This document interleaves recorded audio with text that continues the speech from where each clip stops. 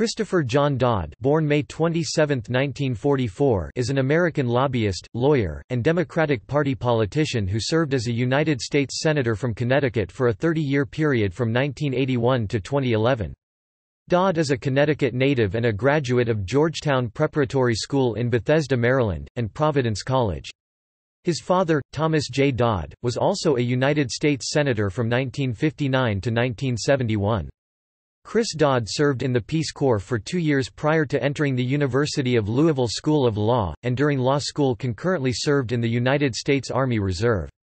Dodd returned to Connecticut, winning election in 1974 to the United States House of Representatives from Connecticut's 2nd Congressional District and was re-elected in 1976 and 1978.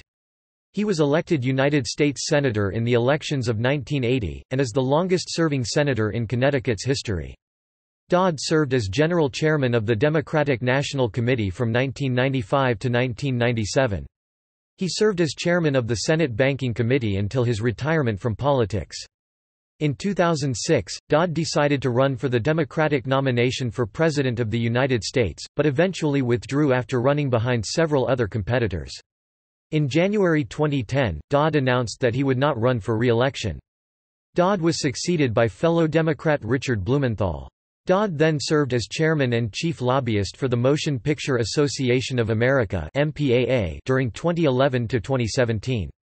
In 2018, Dodd returned to the practice of law, joining the firm Arnold & Porter.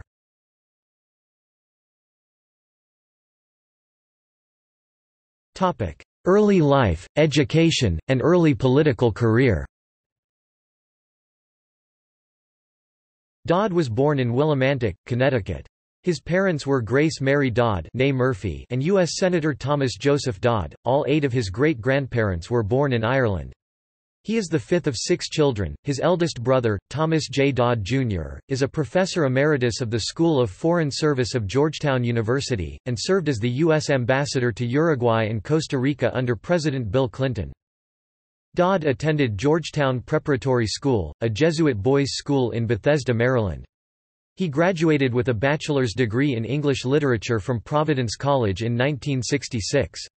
He served as a Peace Corps volunteer in a small rural town in the Dominican Republic from 1966 to 1968.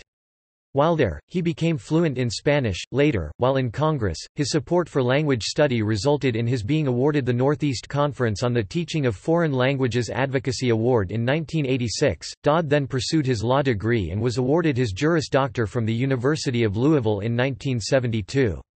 He also joined the United States Army Reserve, serving until 1975. Dodd was part of the Watergate Class of '74. Which CNN pundit David Gergen credited with bringing a fresh burst of liberal energy to the Capitol. Elected to the U.S. House of Representatives from Connecticut's 2nd Congressional District and re-elected twice, he served from January 4, 1975 to January 3, 1981. During his tenure in the House, he served on the United States House Select Committee on Assassinations. U.S. Senate 1981 to 2011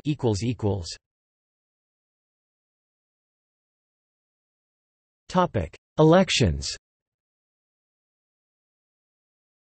Dodd was elected to the U.S. Senate in 1980, and was subsequently re-elected in 1986, 1992, 1998, and 2004. He is the first senator from Connecticut to serve 5 consecutive terms. Facing a competitive re-election bid for his Senate seat in 2010 and trailing against both of his likely Republican challengers in public opinion polling, Dodd announced in January 2010 that he would not seek re-election for a 6th term in the Senate. Polls of Connecticut voters in 2008 and 2009 had consistently suggested Dodd would have difficulty winning re-election, with 46% viewing his job performance as fair or poor and a majority stating they would vote to replace Dodd in the 2010 election.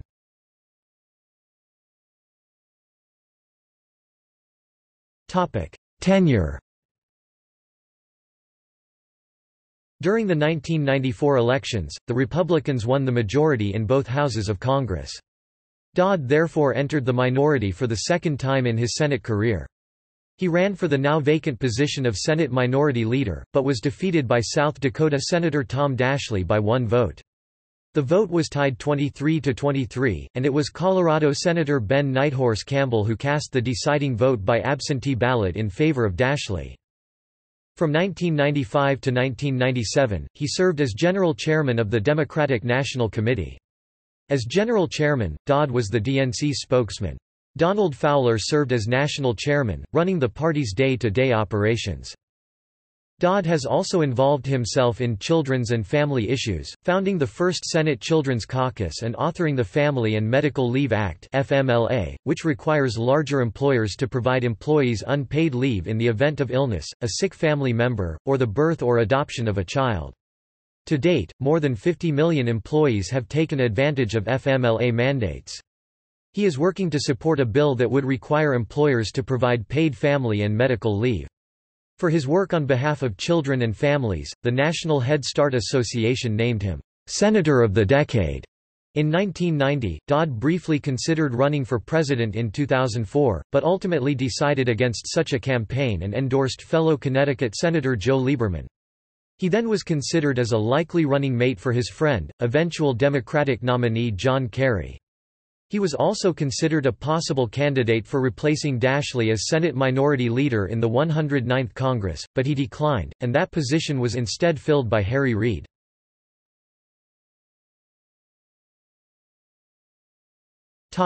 Committee assignments. Committee on Foreign Relations, Subcommittee on Western Hemisphere, Peace Corps and Narcotics Affairs, Chairman. Subcommittee on Near Eastern and South and Central Asian Affairs, Subcommittee on East Asian and Pacific Affairs, Subcommittee on European Affairs, Committee on Banking, Housing, and Urban Affairs, Chairman. As chairman of the committee, Dodd may serve an ex officio member of all subcommittees of which he is not already a full member. Subcommittee on Economic Policy, Subcommittee on Security and International Trade and Finance, Subcommittee on Securities, Insurance, and Investment, Committee on Health, Education, Labor, and Pensions, Subcommittee on Children and Families, Chairman. Subcommittee on Employment and Workplace Safety, Committee on Rules and Administration, Joint Committee on the Library, Commission on Security and Cooperation in Europe.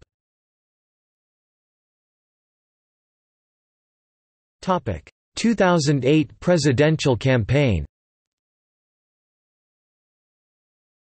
On January 11, 2007, Dodd announced his candidacy for the office of President of the United States on the Imus in the Morning Show. On January 19, 2007, Dodd made a formal announcement with supporters at the Old State House in Hartford. The watchdog group OpenSecrets.org pointed out that the Dodd campaign was heavily funded by the financial services industry, which is regulated by committees Dodd chairs in the Senate. In May, he trailed in state and national polls and acknowledged he was not keeping pace with rival campaigns' fundraising. However, he said that as more voters became aware of his opposition to the Iraq War, they would support his campaign.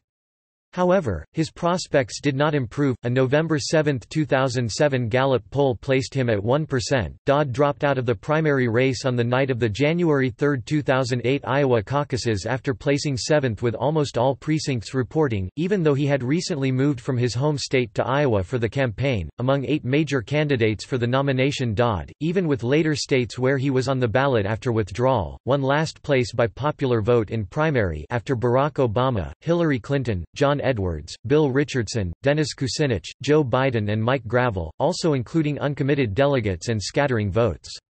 He won a total of 25,252 votes in delegates primaries and 9,940 in penalized contests. Dodd later said he was not interested in running for vice president or Senate Majority Leader. Dodd endorsed former rival Barack Obama on February 26, 2008.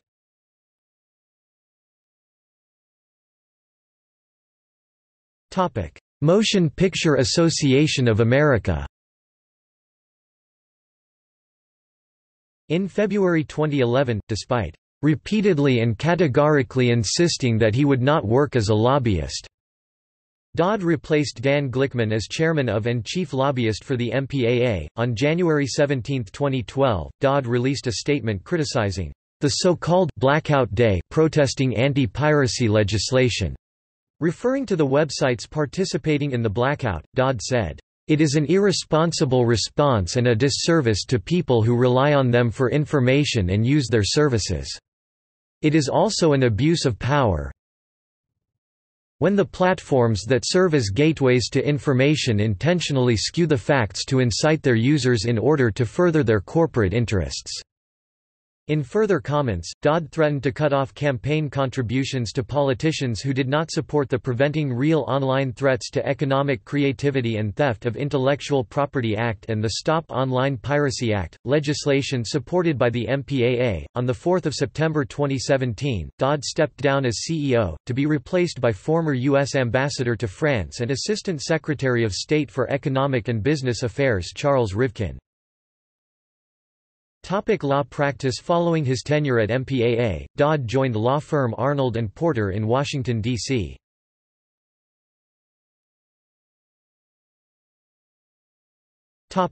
Controversies.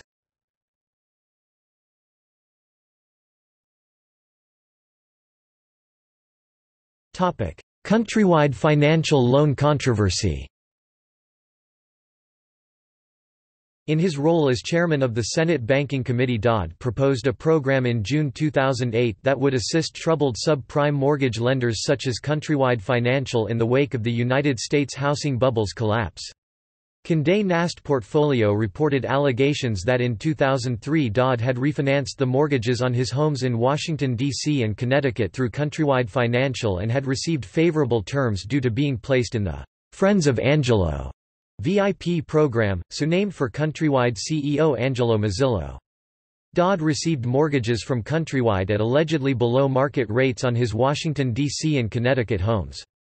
Dodd had not disclosed the below-market mortgages in any of 6 financial disclosure statements he filed with the Senate or Office of Government Ethics since obtaining the mortgages in 2003. Dodd's press secretary said, "The Dodds received a competitive rate on their loans," and that they did not seek or anticipate any special treatment, and they were not aware of any, then declined further comment. The Hartford Courant reported Dodd had taken a major credibility hit from the scandal. At the same time, the chairman of the Senate Budget Committee Kent Conrad and the head of Fannie Mae Jim Johnson received mortgages on favorable terms due to their association with Countrywide CEO Angelo Mazzillo.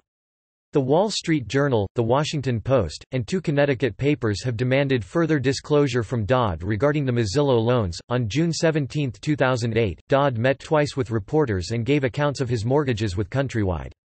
He admitted to reporters in Washington, D.C. that he knew as of 2003 that he was in a VIP program, but claimed it was due to being a longtime Countrywide customer, not due to his political position.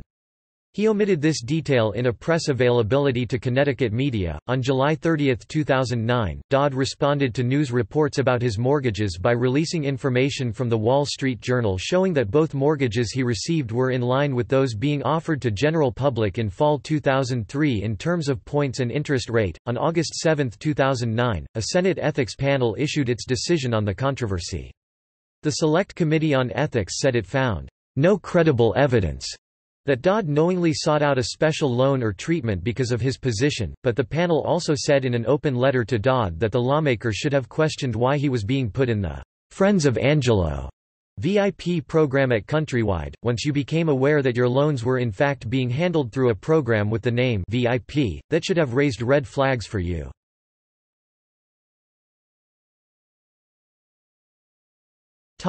Fannie Mae, Freddie Mac controversies.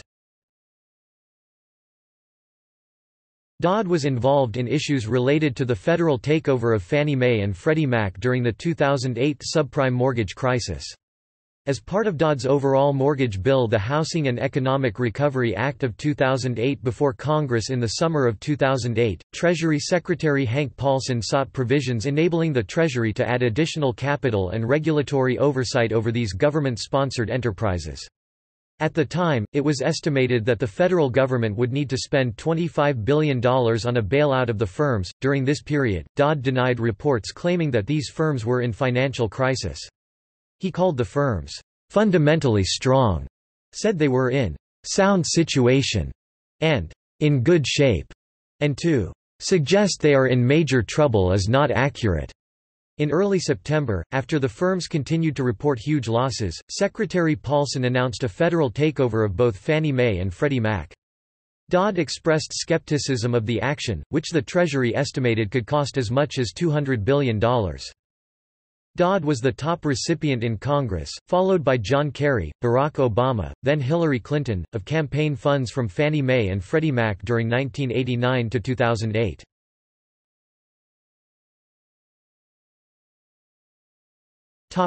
Irish Cottage controversy. In February 2009, Kevin Rennie, a columnist at the Hartford Courant, ran an op-ed concerning Dodd's acquisition of his vacation home in Roundstone, Ireland. The article alleged that Dodd's former partner in buying the home had ties to disgraced Bear Stearns principal Edward Downe Jr., who has since been convicted of insider trading by the Securities and Exchange Commission. After paying an $11 million fine for his role in the scam, Downe later obtained a pardon in the waning days of the Bill Clinton administration. The controversial pardon was granted after Dodd lobbied Clinton on Downe's behalf. Dodd's letter to the president said, "Mr. President, Ed Downe is a good person, who is truly sorry for the hurt he caused others." After Downe's pardon, Dodd bought out the interests of his partner for a price allegedly based on a 2002 bank appraisal of the Roundstone home, which yielded little profit for Dodd's partner. Rennie criticized Dodd for claiming the Roundstone home was worth less than $250,000 in Senate ethics filings. Some observers estimated the likely value in excess of $1 million USD. In June 2009, Dodd provided a new statement to the Senate reporting the actual value of his Irish property at $658,000. The Wall Street Journal later compared this issue to the ethical charges which led to the political demise of Alaska Senator Ted Stevens.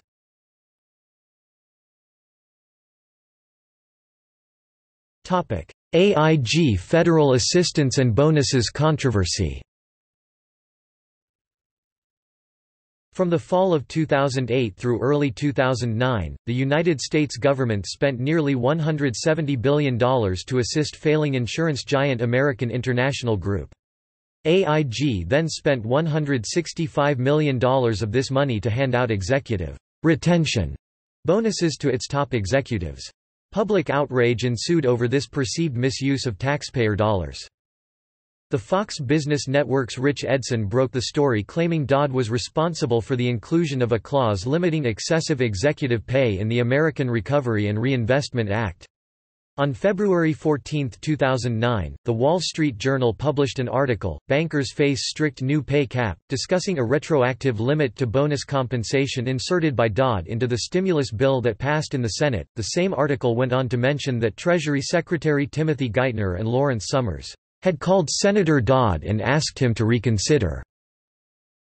When the bill left conference, Dodd's provision had been amended to include a provision preventing limits on bonuses previously negotiated and under contract.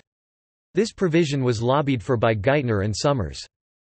As Dodd explained in a March 18, 2009 interview on CNN, at Geithner and the Obama administration's insistence he allowed his provision's original language to include Geithner and Summers' request, which in turn allowed AIG to give out bonuses under previously negotiated contracts. However, Dodd's provision also included language allowing the Treasury Secretary to examine bonuses doled out and, if they were found to be in violation of the public interest, recoup those funds. Dodd retreated from his original statement that he did not know how the amendment was changed. Dodd was criticized by many in the Connecticut media for the flip-flop. In a March 20, 2009 editorial, the New Haven Register called Dodd a lying weasel.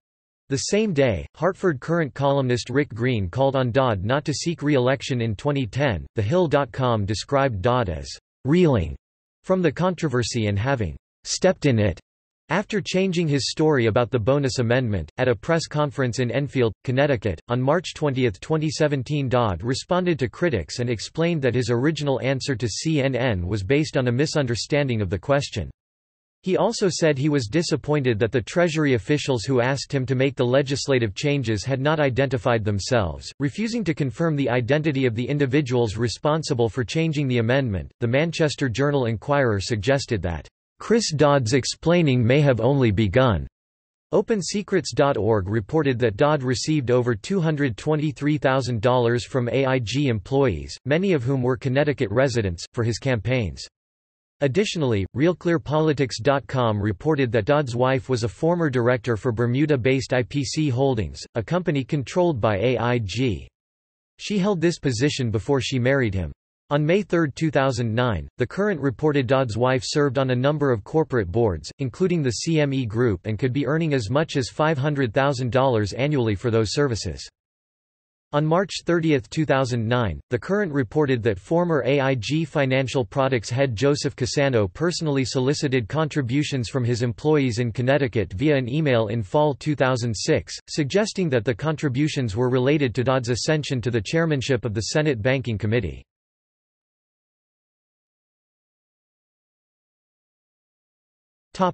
Political positions.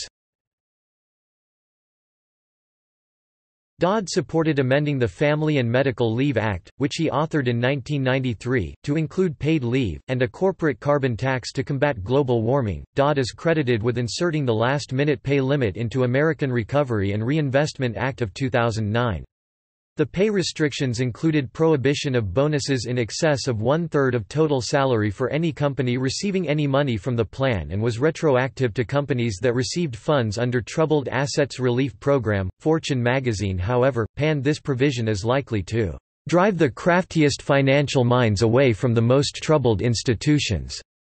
This article also pointed out the Dodd bill delegated to the Treasury Secretary the right to approve appropriate restaurants for client entertainment. In May 2009, Dodd was the author and lead sponsor of the Credit Card Accountability, Responsibility, and Disclosure Act of 2009, which was signed into law by President Barack Obama on May 22, 2009. The law requires card companies give cardholders 45 days notice of any interest rate increases, prevents card companies from retroactively increasing interest rates on the existing balance of a cardholder in good standing for reasons unrelated to the cardholder's behavior with that card, and prohibits card companies from arbitrarily changing the terms of their contract with a cardholder, banning the so-called practice of any time, any reason repricing. Also included in the bill were provisions requiring companies to give cardholders time to pay their bills by requiring card companies to mail billing statements 25 calendar days before the due date and individuals under the age of 21 to either show income or have a co-signer in order to obtain a credit card. In a conference call with reporters after the bill was signed, Dodd stated his intention to continue work on capping credit card interest rates at 30% and to establish limits on fees that merchants pay when a customer uses a credit card for a purchase. Dodd announced on June 22, 2009, that he supports same-sex marriage. He had opposed gay marriage in the 2008 election, but stated that his daughters are growing up in a different generation than his and that his views have evolved over time. Same-sex couples have been able to marry in Connecticut since November 12, 2008, following the Connecticut Supreme Court's ruling. In April 2009, the legislature overwhelmingly passed and Governor Jody Rell signed a bill making all references to marriage in law gender-neutral.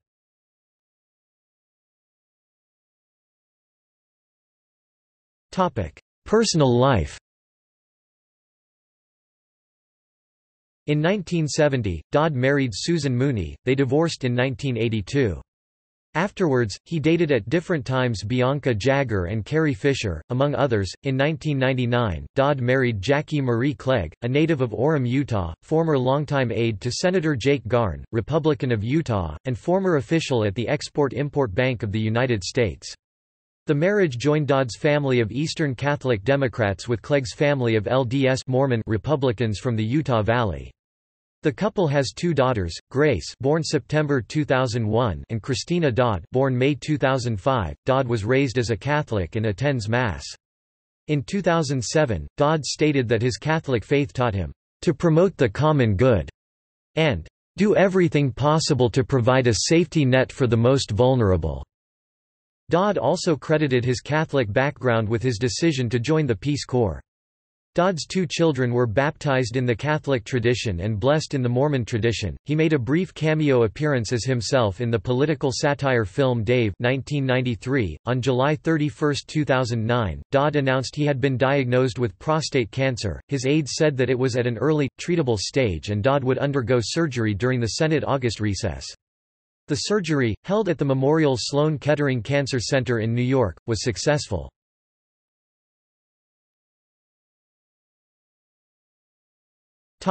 Awards and honors. In 2008, Dodd received the Washington Office on Latin America's Human Rights Award. In 2014, Dodd received the Media Institute's Freedom of Speech Award. In 2016, Dodd received the Brass Ring Award from the United Friends of the Children, a Los Angeles charitable organization, in recognition of his work on behalf of children while in the Senate.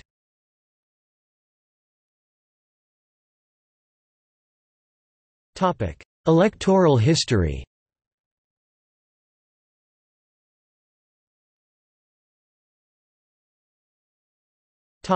See also: Dodd-Frank Wall Street Reform and Consumer Protection Act.